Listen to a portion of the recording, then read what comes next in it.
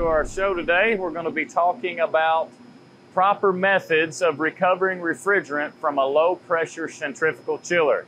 With me today to explain all this great stuff is our chiller supervisor, Matt Green. Matt, would you mind briefly going over kind of what this device is and exactly how it works? I see a lot of moving parts and pieces going on here. Okay, thanks, Brian. This is a RefTec dual low pressure, high pressure recovery unit. Today we'll be using it on a low pressure chiller recovering R123 refrigerant. Basically, we have a vacuum compressor that we'll use to transfer the refrigerant. Also has an optional air-cooled condenser, as well as a water-cooled condenser. The great thing about this machine is prior to even starting your recovery, we can go ahead and just by alternating the valves, we can evacuate our recovery cylinder, all our hoses, go ahead and get all our non-condensables out. Yeah, that's a great point, Matt. So, you know, we typically will be using small recovery machines, maybe recovering 50 to 100 pounds of gas. How much gas in this machine, do you think? So this machine holds approximately 600 pounds of refrigerant. 600 pounds of refrigerant. So it takes a long time to get it out.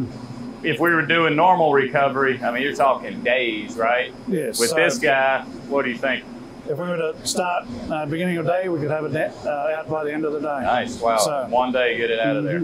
And that's cool. The benefits of it is we can do air cooled. So as we're running this compressor, it's getting hot because it's a pump and it's heating up on us. So we can either cool it down with this air cooled condenser here, or we can run that refrigerant across this braze plate heat exchanger, water and refrigerant. Is that correct? That is correct. Great, yeah. That goes a little quicker that way if you got nice cold water, I guess. Another important thing is to have this machine serviced prior to starting up. Yep. So there is a desiccant dryer. Here's your compressor. You want to change the oil in your compressor. There's a drainage port underneath here that you drain that oil from. Also in your oil separator, there's a drainage port there. You have to drain that and that as well. Go ahead and fill your sump.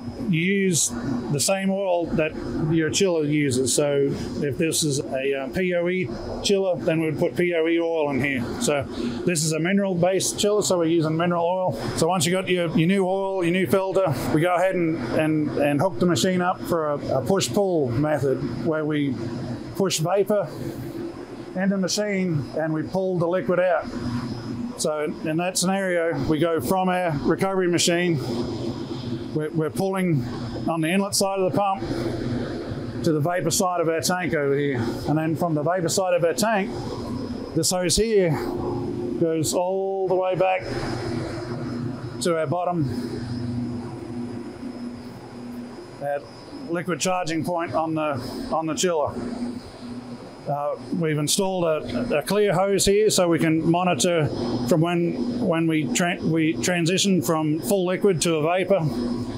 So once that transitions from vapor, we can change the configurated machine and go ahead and go to the vapor mode. So liquid refrigerant coming from the bottom of your evaporator back to the liquid of your machine. So as the pressure lowers in our tank, we're going to be sucking that refrigerant through there, and then we're discharging back through this hose to the top of our chiller. As that liquid is pulling down, we're actually increasing the pressure above the liquid, so we're actually doing a push and a pull of that liquid at the same time. Yeah, that's a great explanation, Matt. So basically the refrigerant's living in two states in this machine. You got some vapor and some liquid, and we're basically using this pump to push that vapor across the machine and force the liquid down into our recovery tank, correct? So we'll start stacking liquid up here until we eventually run out of liquid through your hose, and then we know it's just vapor. I'll tell you one other thing I really love that you said, Matt, is, you know, we're talking big equipment, expensive equipment means big expensive tools, and if we're not doing our proper maintenance that you just went over, changing that dryer cord, changing that oil, and servicing this guy, which is doing all our hard work for us, man, your whole job just went out the window. You show up and this doesn't work, or it's been not properly maintained. Definitely the heart of the start of the project. Absolutely, absolutely. Big tools, big money, you got to take care of them, for sure. Once all the liquid is out, we convert it to a vapor pool. We'll go ahead and isolate these valves, we'll go ahead and move this hose here from our outlet to our inlet, and then we'll get a hose directly from here, the liquid, to our liquid on a recovery cylinder. At that point, we can go ahead and start our fan and start our water flow through our liquid-cooled condenser. So once we get done with the push-pull, we sort of go back to a regular recovery style. Yeah, so regular recovery style. There is a built-in vacuum switch. We'll cut the machine off approximately 600 microns. That is a nice feature that it turns off for you when it's got all the gas out.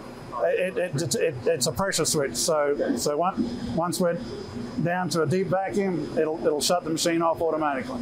Then we know we're done recovering gas, and it's the next steps. And in that case, you always want to, once you've recovered your gas, you're in a deep vacuum, you don't want to open it up to the atmosphere directly, so you bring a tank of nitrogen, raise that to 0 psi, then you can go ahead and start breaking into your chiller. The water cooled is a lot more efficient. You can actually, if you had additional chillers in the building, we could actually use chill water. We can run it through that and really lower that pressure. The lower the pressure, you can keep that condensing.